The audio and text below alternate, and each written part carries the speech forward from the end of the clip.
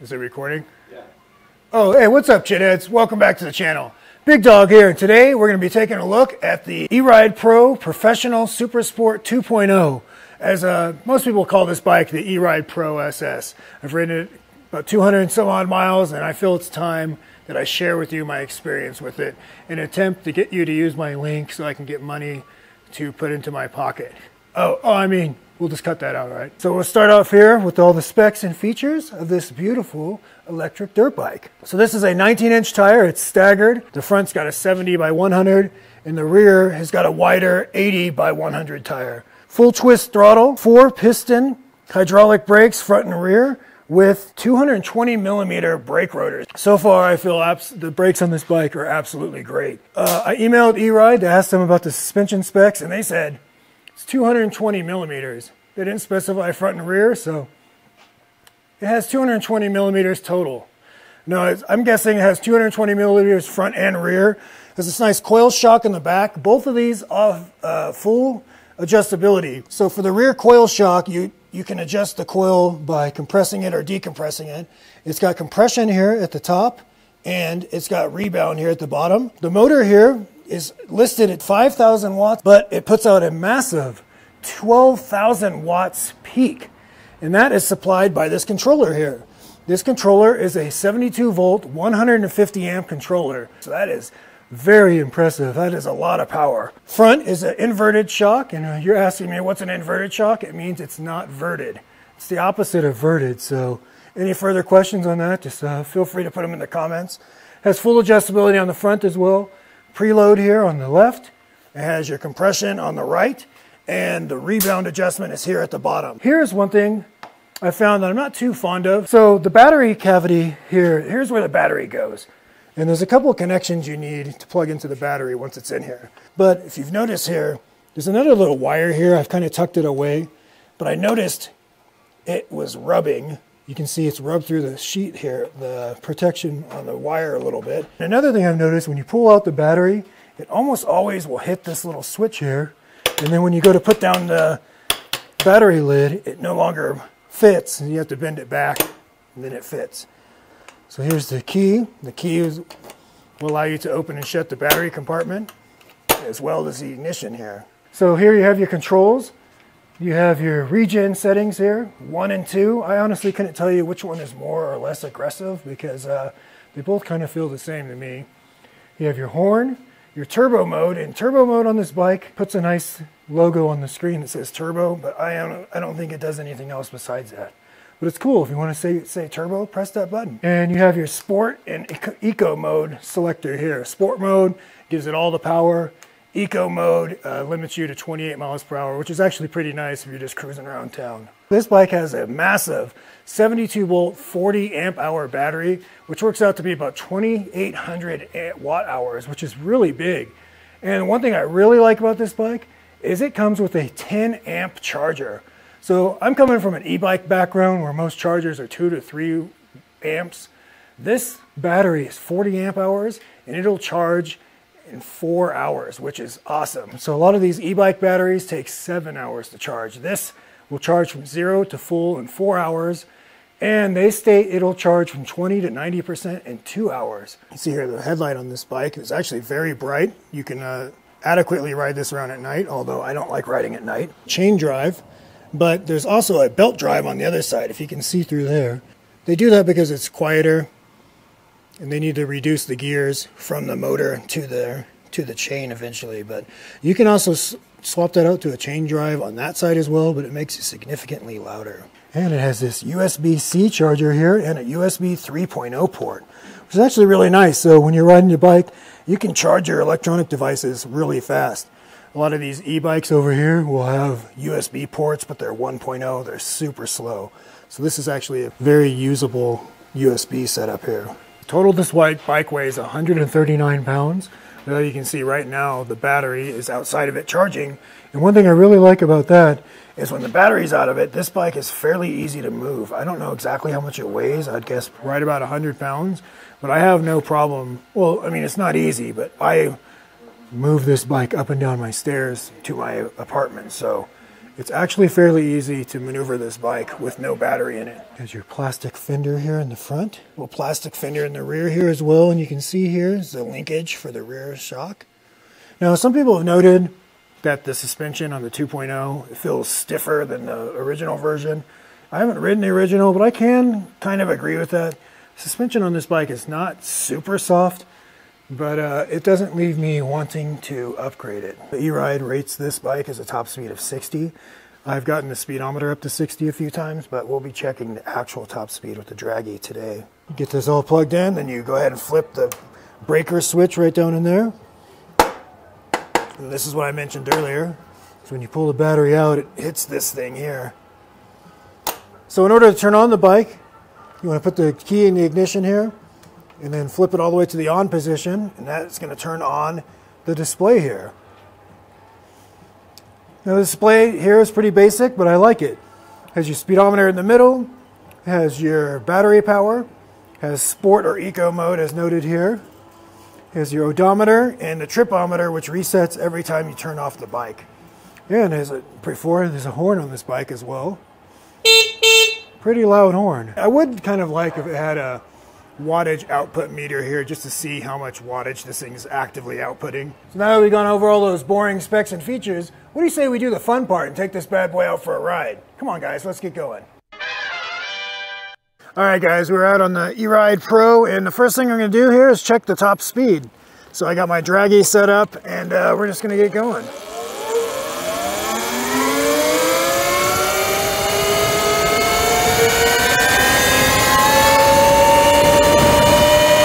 Showing 50 on the speedometer, 50 on the Draggy now, 53. We are going directly into the wind right now, by the way. 56, 55, 54 on the Draggy. And it looks like we're kind of stalling out there because we're going right into the wind. So let's go ahead and turn around and try it the other direction. Okay.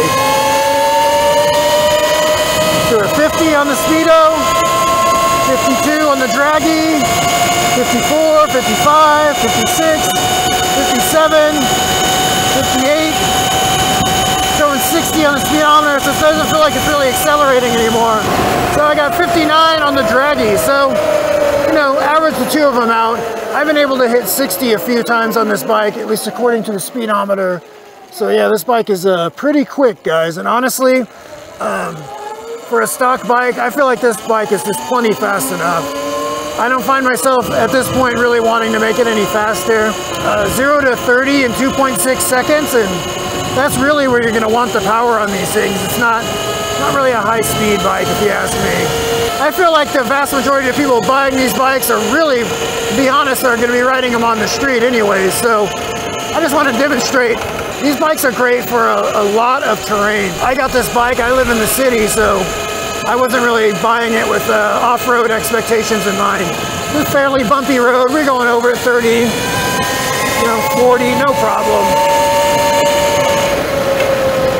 You want to say that the acceleration on this bike is just really impressive. You know, I'm not a wheelie guy, so I have to be careful how much throttle I give it because it'll pull the front wheel extremely easy. And another thing I have to say is the throttle mapping on this bike is just awesome. You know, like the more you pull this throttle, the more power it gives you. It's like instant, super responsive. You can hear that. It's just immediate response to the throttle. I love the throttle mapping on this.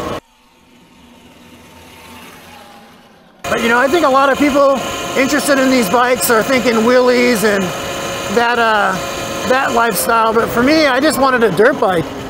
You know, I come from the e-bike side of things, so I'm not a crazy wheelie stunt guy or anything. I might do some jumps at some point, but nothing crazy. I just wanted a fun dirt bike. I mean, who doesn't want a dirt bike? So I read into these things quite a bit, and then this one was available.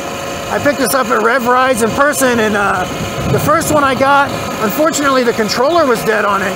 And they told me that was the first one they had an issue with. I got that entire bike replaced through Rev Rides. This is an entirely different bike, and I have 238 miles on it, and I've had no issues whatsoever on it. Yeah, so these bikes are just really great. This has a 72 volt 40 amp hour battery, 2,880 watt hours of capacity. I did a range test earlier today. I got 39 miles, which to me exceeds my expectations.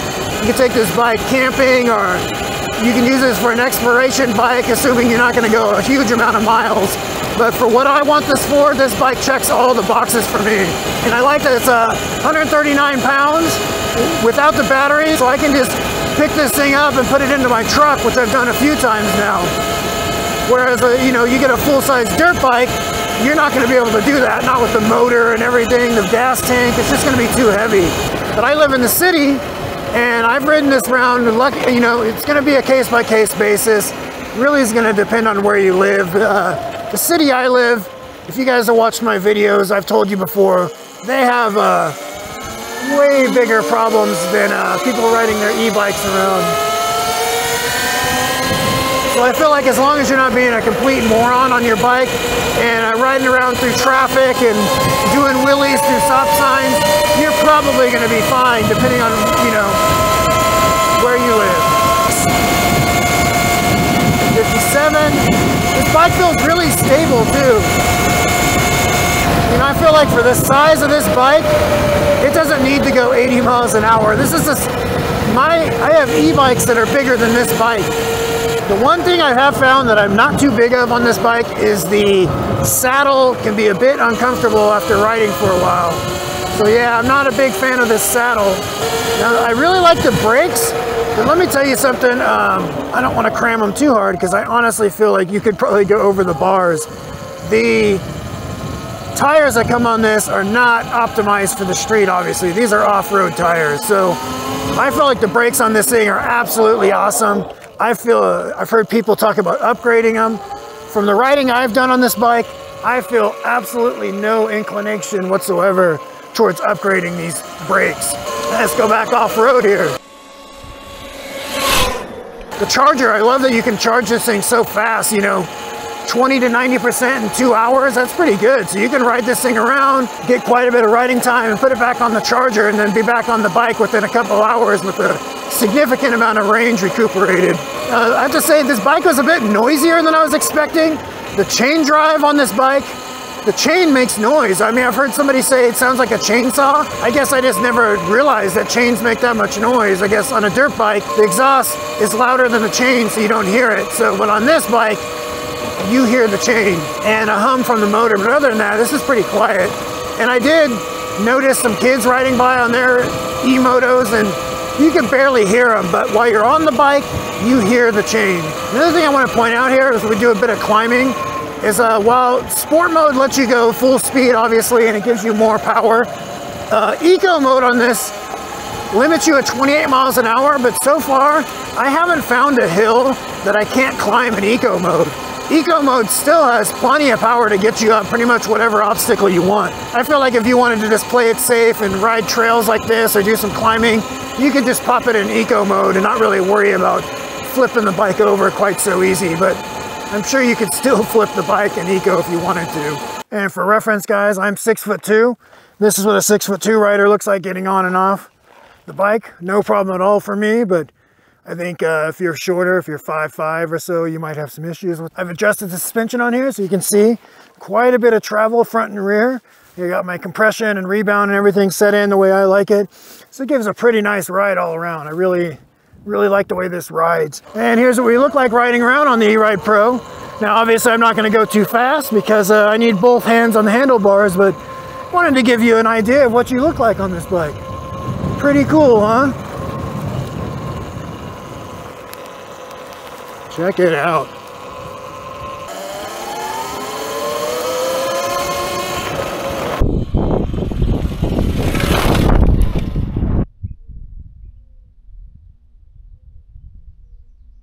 This also has regenerative braking here, so you can change it between level 1 and level 2 or off. And honestly, I can't tell you much of a difference between the two. It's more for slowing you down on descents and stuff, not as much for getting, you know, battery charge back in your battery, especially, you know, if you're just going down these longer downhills and you want to just let the bike slow itself down, you can pop it down into the regenerative braking modes here. I'll give you a taste of this horn outside. It's pretty loud. So this has a turbo button here as well. And from what I was told originally is that if you wanted to get this bike to its top speed, you had to press turbo. But honestly, from everything I've read and since riding this bike itself, it feels like the turbo button does absolutely nothing. And now all the power is baked into the sport mode. So you get all 12,000 watts in sport mode.